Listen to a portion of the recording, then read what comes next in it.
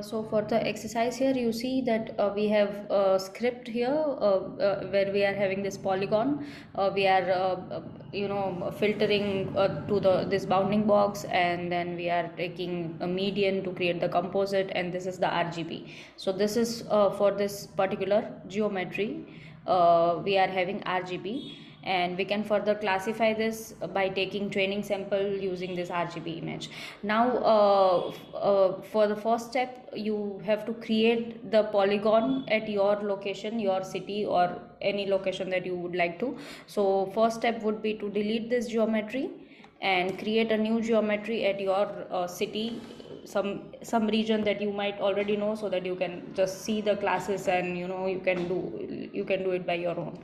So suppose I'm showing you the process, and I'll here I have my hometown.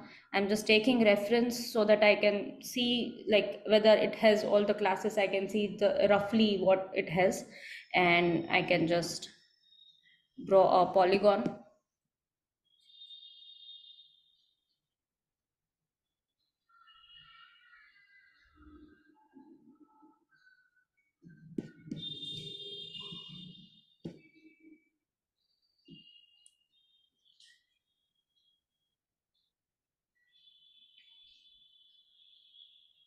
Yeah, so now you have RGB image for this particular geometry, and you can take classes. So you can take sample point for the different classes. So here you see we want to create feature collection for urban, bare, water and vegetation. So just zoom into the feature, zoom into the image and particular feature that you want to start with taking sample points.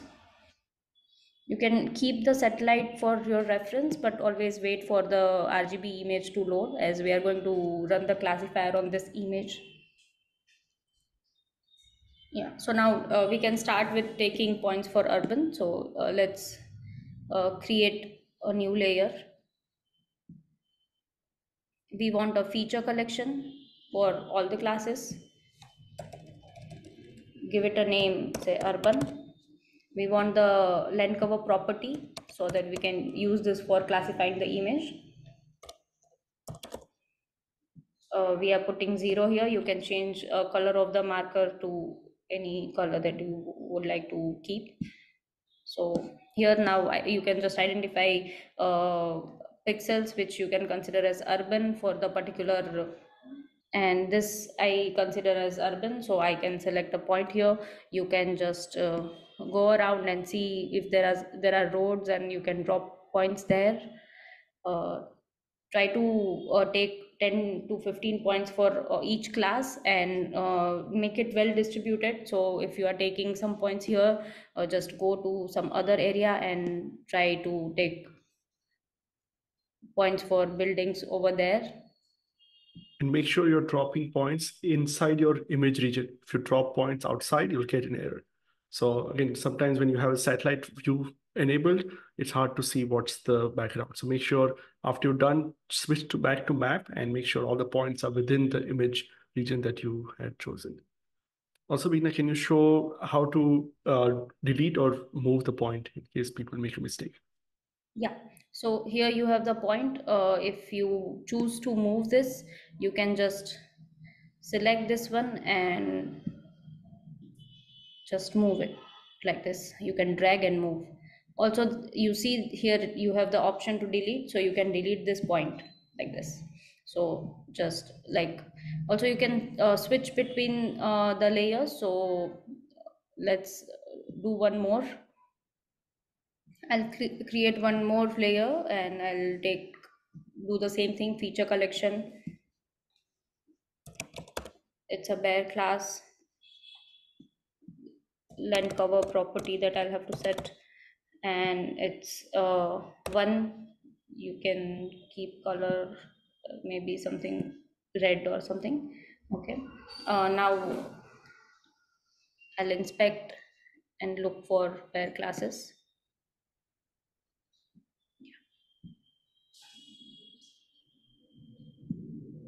So I'm taking some points here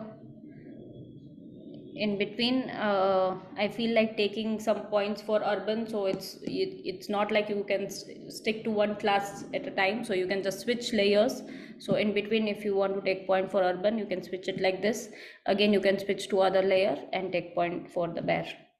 So like this, we want to create feature collections for water and vegetation. And after that, we have the script to classify the image.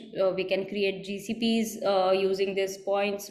We can just sample regions and create the training samples and run the classifier. And at the end, we have the code to just extract water bodies. So we are, if you see here, we are assigning value to for water. So we have the line of code here where we are saying extract value equal to 2 from the classified image, and you will see just water bodies from out of all what you have classified. So after taking the training sample, just uncomment these many lines of code and run the classifier, and you should get the classified image as well as water bodies highlighted from the classification that you have done. The main thing that you will see is water and building shadows and roads often gets confused. So make sure you take enough points on the roads and buildings as urban. And for water, make sure you take only the pure class. If you take a point on a vegetation covered water body, that will get confused with the vegetation. If you have a water body that is no water, do not take point as water. So whatever you see, use that to decide whether the point belongs to the class or not.